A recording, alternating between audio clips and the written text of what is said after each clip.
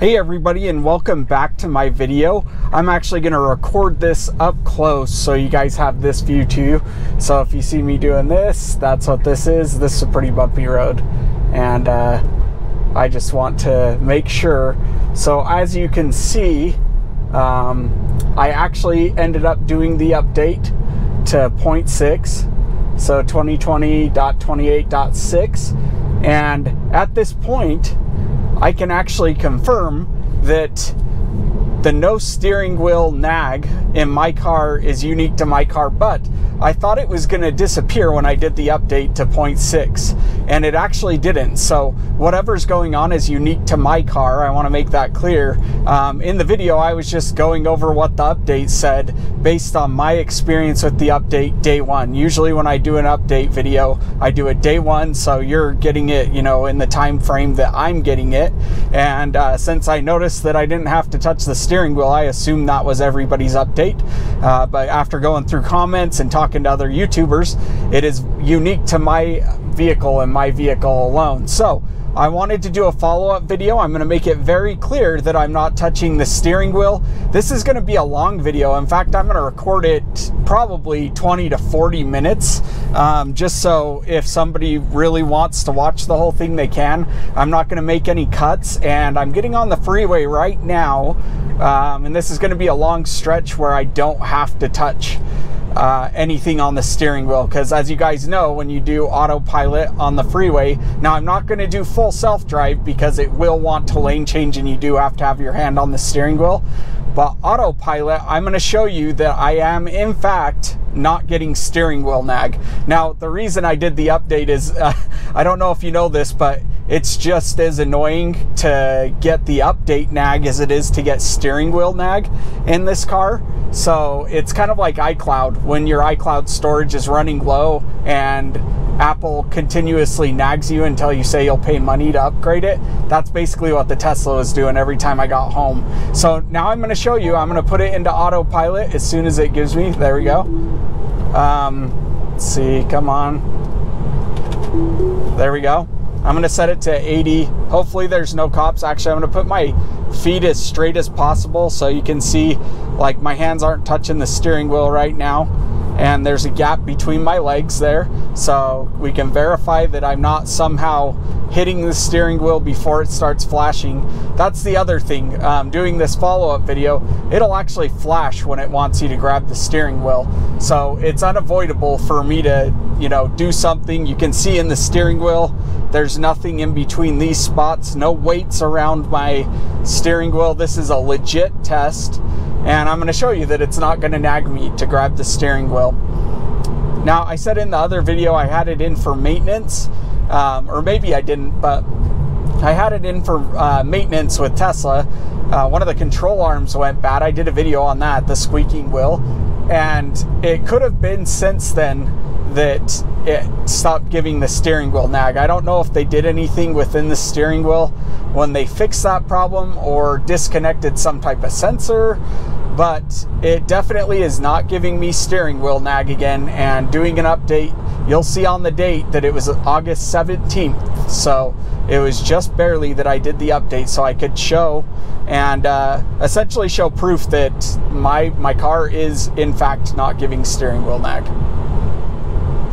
Now, I don't expect everybody to watch the full length of the video, but I am going to just talk about a bunch of different things, things that I wanted to have discussions on in general. I do want to find out if anybody else has had this or had it in the past or noticed this, because it seems like it'd be weird if it was just my Tesla that's ever experienced it, where it took away steering wheel nag out of nowhere, or any type of feature in general. I know when CF Tesla did his update video, he had to reset his console because it froze up, and that's definitely like his car specific. But as far as other people out there, Model S, Model X, you know, have you guys ever noticed any type of thing, feature getting taken away on an update and not being restored on the next update? Because remember, I did that update, lost it, did 0.6 as an update thinking it would fix it, and that's why it was nagging me so much, and didn't fix it. So obviously it's, you know, not an update thing, it's my car thing. and I'm just about to hit 50,000 miles. I think we're at 48,000 miles, which is crazy. Kind of shows you how much time I actually spend in this car, because we got it at 33,000 miles, I think it was. I'd have to look back through the video and see, but I think it was 33,000 miles that we got this at. So pretty crazy that we end up driving this much, but you can see why an electric car was very enticing to us with the commute that I have. So some of the things that I wanted to talk about, bring up, and get some of your ideas in the comments is I've been reading a lot about the Cybertruck, really exciting things. Elon Musk seems to love the Cybertruck, and he's really, really pumped up about it. And so it seems like it'll be on the cutting edge of the technology he has, just like the Model S he seemed to put a lot of tender love and care into because he loved that car. And so, you know, him talking about how fast it'll charge just recently on Twitter, things of that nature, the battery capacity are really, really exciting things to me, because, you know, I'm really looking forward to that. Oh, also, Teslarati had an article that was talking about the next updates in the next few weeks. I think it was 4 to 8 weeks from when the article was written, that the alpha version that Elon Musk has been driving will most likely come as, you know, a beta version that will start rolling out to the Teslas as far as autopilot goes. And in that same conversation or tweet or whatever it was within that article, he said that he can pretty much go to and from work on autopilot, also navigating through construction zones, because as many of you know, it definitely doesn't navigate through construction zones or follow cones very well yet. And so it'll be exciting to see, you know, what rolls out with that update. I'm gonna have to end up changing lanes here soon in the next few miles. Cool thing is that car just like went over into my lane a little bit, and it was already slowing down in preparations to that car cutting me off. Another interesting thing with this update is I've noticed that I've gotten a lot more phantom braking. No reason at all on the freeway.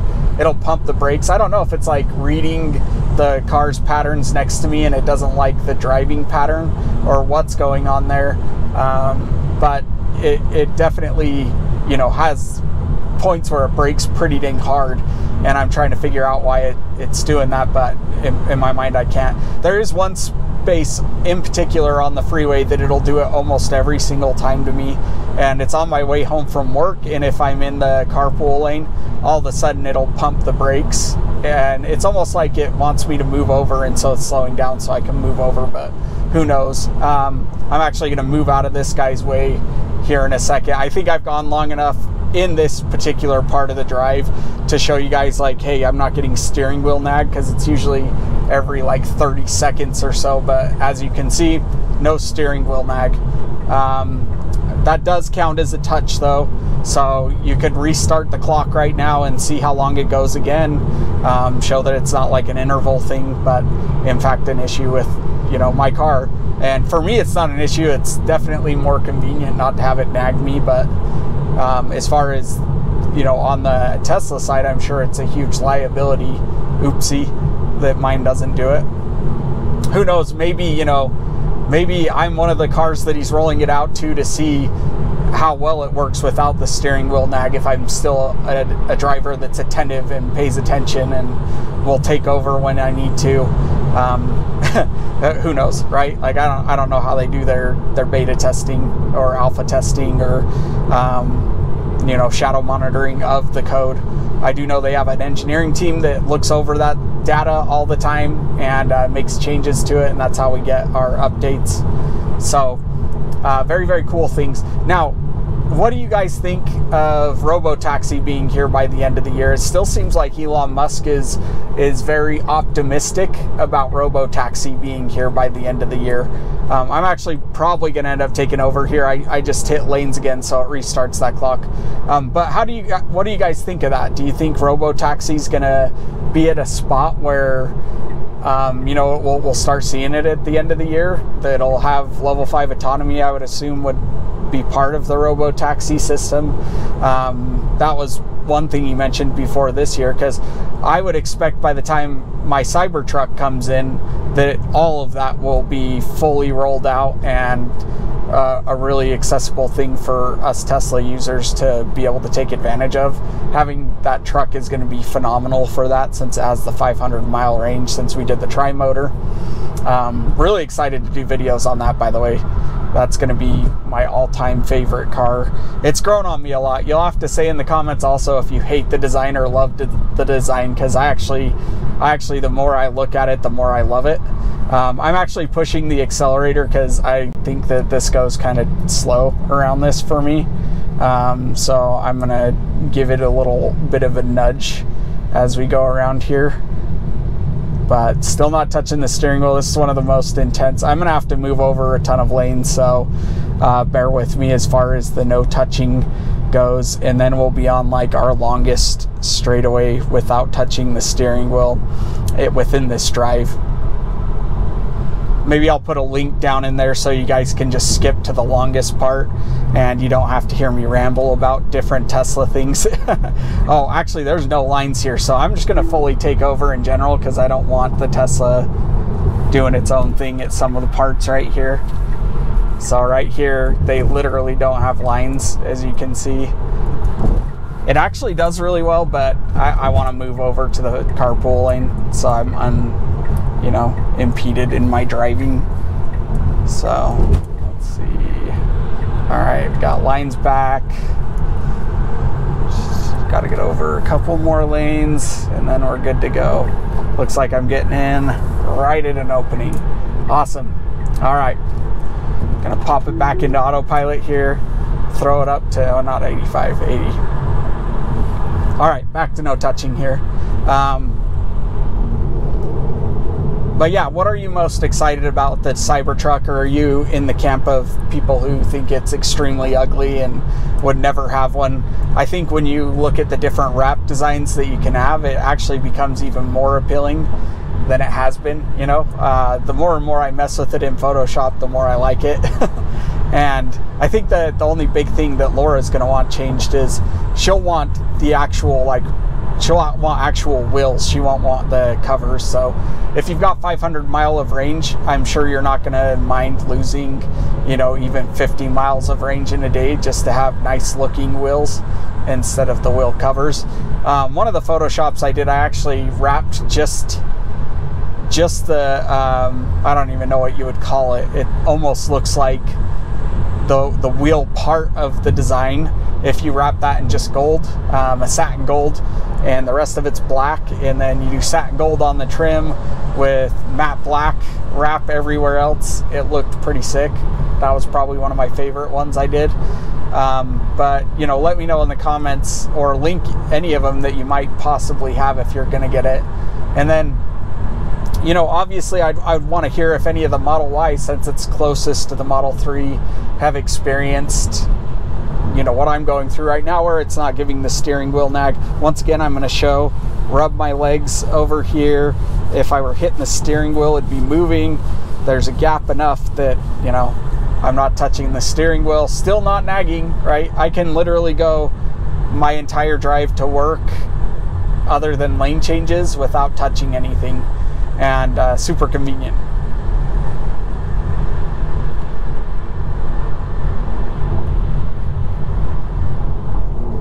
I'm thinking of also doing a video of accessories I have. I know there's tons of accessory videos out there.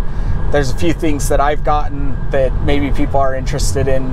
I'll give my take on what it's been like using some of the products that I have, and I can link some of them in the description so you guys could possibly check them out. One thing that I am looking for, if anybody's got a good idea of this, is something to, you know, do better or more sizes in the cup holder.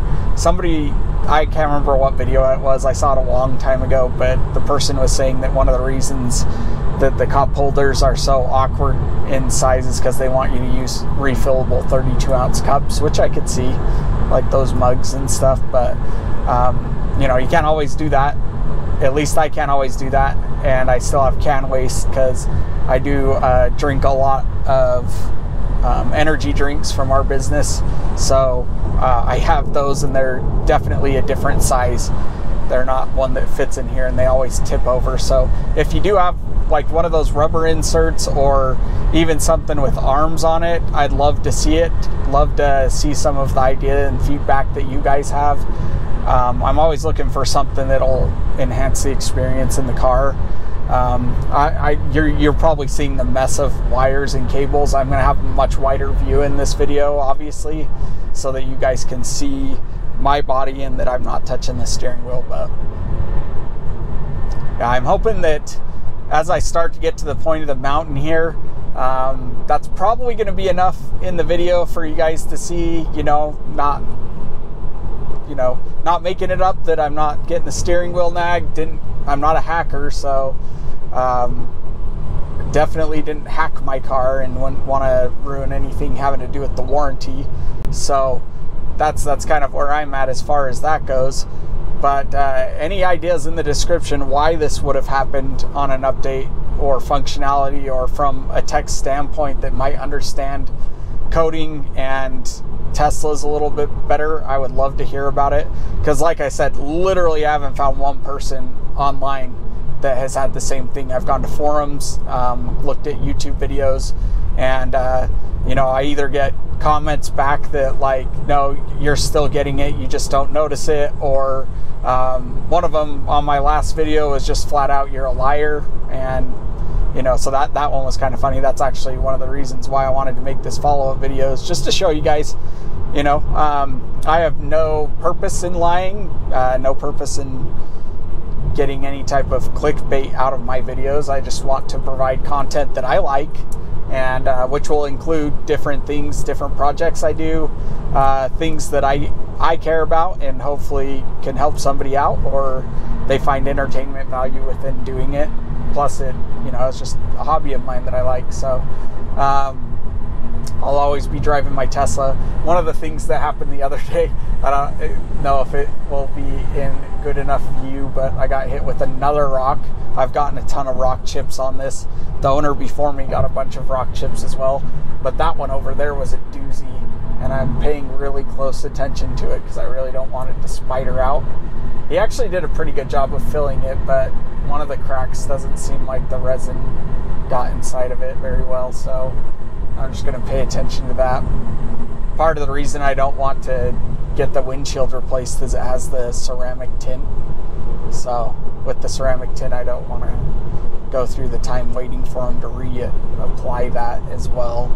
So if you're out there, take care of your Tesla glass. It's not cheap. I think the front windshield is $1,000+ to replace. And, I'm assuming it's because of tech that's inside the actual glass. Also, I did want to, ask people out there if they think that the Tesla is actually going to add side mirrors, or if the cameras, the update with the backup cameras, and what I mean by that is this right here, is going to replace that. And if you hit your blinker, if it's going to pop up the screen so that you can see it. Obviously their rear view mirror is actually a monitor, so you can look at it and get the live view, because if the tonneau cover is down, you're not going to be able to see out of it. Well, excuse me, the vault. If the vault's down, then you're not going to be able to see out of it. So we're coming to the point of the mountain here, and still haven't touched the steering wheel. I'm not quite sure how long it's been. I know I started this drive at about 20 after, but I didn't start recording until about 30 after, so probably about 20 minutes at this point. This is about my halfway mark to home. So if you're trying to get an idea of how long of a commute I have, my commute one way is 44 miles. And, so a round trip is 88 miles a day, 5 days a week. Not to mention that Laura and I have a business as well, and when COVID's not in full force, we're traveling all over the valley as well for that, and then also traveling to places like Montana and California and Las Vegas and Denver and different places like that. Most of the time we fly, but I wouldn't mind doing a drive when you can sit back like this. The other thing I kind of am wondering is if at the point where autonomy reaches even like level 4 in a car, in the Tesla, if we'll be able to watch YouTube or something on the screen, because that would be awesome. I would love that. you've got this big old screen, but you really can only watch it if you're supercharging, which with, you know, everything going on, we're not really driving around and supercharging too often. I think I've only supercharged 3 times in this. And I'll also have my referral code in the description below. It's beneficial to both of us. If you're going to order a Tesla anyway, it'll actually give 1,000 free supercharging miles. I believe it is right now. I have to look at it, what it is, but I've got to start linking that, because I do know that people do click through those, and it would be a huge help if someone did, you know, for both of us, if we could get those miles. And also it'll help me to see who's, you know, getting their new Teslas. I'm excited for people to do it. It's literally been one of my favorite dream cars. Having this car has been one of my dreams in a while, you know, which is interesting. You know, as a kid, I went from wanting Lamborghinis and stuff to now, you know, I like Tesla and the tech, but I think it's because I've gotten really involved in tech in general. In fact, total side note, totally off the subject, I'm looking at getting either the Note 20 Ultra, because I have my trade-in. I do like to upgrade every next, you know, year, because I always get a new phone every year. And I'm debating on the Note 20 Ultra or an iPhone 12. I'm currently on the iPhone ecosystem, but if the iPhone 12 doesn't have a 120 hertz refresh rate screen, I think that's going to do it for me. I do definitely like that smoothness, and there are certain things that are nitpicky in my opinion, but I don't like scrolling through Facebook because it hurts my eyes. It has like a judder on the iPhone. I don't know if anybody else has noticed that. And the high refresh rate gives a much smoother scrolling experience. And then also reading some articles. I'll scroll, you know, big sections of the articles, and it literally makes me dizzy. So I don't know where that comes from. Oh, everybody's pumping. Okay. Usually there's cops there, and that guy like hit the brakes hard. So, oh, there's tire pieces. Whew. Looks like all the tire pieces were over there. That always makes me nervous, because obviously the Tesla doesn't have small object detection, or if it does, I'm not aware of it. I've had it move out of the way for like, or slam on the brakes for like dogs and stuff, but not debris in the freeway. You know, it'll just run right over a chunk of tire, and that can obviously do a lot of damage. So so this is actually one of the parts that I've showed this in a couple of my drives. This is the construction area, so we're gonna see how 0.6 is doing. I think the car is pretty much adapted and learned to all the changes they have made. I've noticed that if you're in those 2 lanes over there, it doesn't do as well. Having the barrier to my left with the line actually keeps me in the lane really, really well. At times it'll feel uncomfortable, like it's gonna go into the barrier, but it never has. You know, I've never swerved too hard into it. Right here's a little bit tricky sometimes. So actually that slowed me down a little bit more. I don't know if it was the car in front of me, so that it could handle that a little bit better.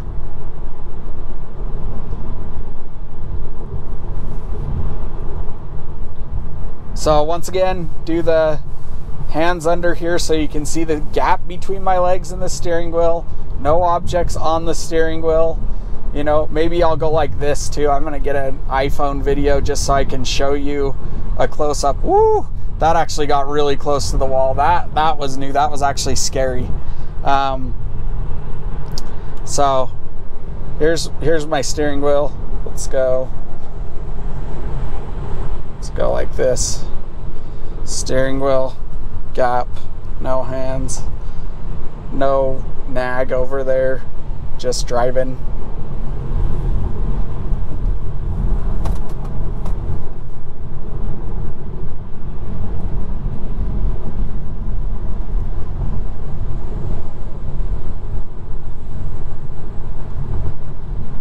I cut this out of the last video, but I'll keep it in this time. This is where it actually stresses me out the most. I know it did go over the yellow line back at that spot, and it was right when I was grabbing my iPhone, which is really unfortunate for timing. Don't drive, you know, distracted like I just did. for that shot. You know, most of the time I'm still looking forward and everything, but right up here is where it gets kind of crazy coming out of this, because it's so windy, so tight. It'll actually pull me in really close to this wall in general because of where the yellow line is. I've got the video up here so we can see how close I actually get. Most of the time it just feels like I get close. This little jut out right there, I swear they do that just to test the Teslas. All right, coming out of here. Ooh, okay. Yep, that's definitely uncomfortable right next to this car. And then I'm gonna come around this. I'm gonna be ready, you know, just to touch the steering wheel if I absolutely have to.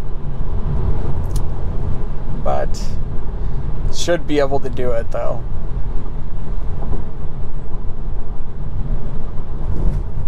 Okay. Oh, okay, that car's coming. All right, I took over there. I didn't trust that. I don't think it was gonna hit that car, but that one stressed me out. That actually felt a lot worse than 0.5. 0.5 felt a lot smoother on that. I don't know if that's to like go through and relearn a little bit, but I guess that ends like the, you know, the streak of me not touching the steering wheel there. And I think this is probably a good place to end the video. I don't think you guys need to see my full drive home here. I think it's safe to say that, you know, my steering wheel nag is gone for now. You know, maybe that'll change the next time I take it in for service. And, you know, maybe they'll push an update to my car. I thought the 0.6 update for sure was to fix that, because I didn't have 0.5 for very long before it started cramming 0.6 down my throat. But if you like this video, like, comment, subscribe. I know this video was geared towards just, you know, specific people who wanted to see if I was legitimately having, you know, no steering wheel nag. But if you did, like, comment, subscribe. It really helps the channel. I'm really grateful for every subscriber I have.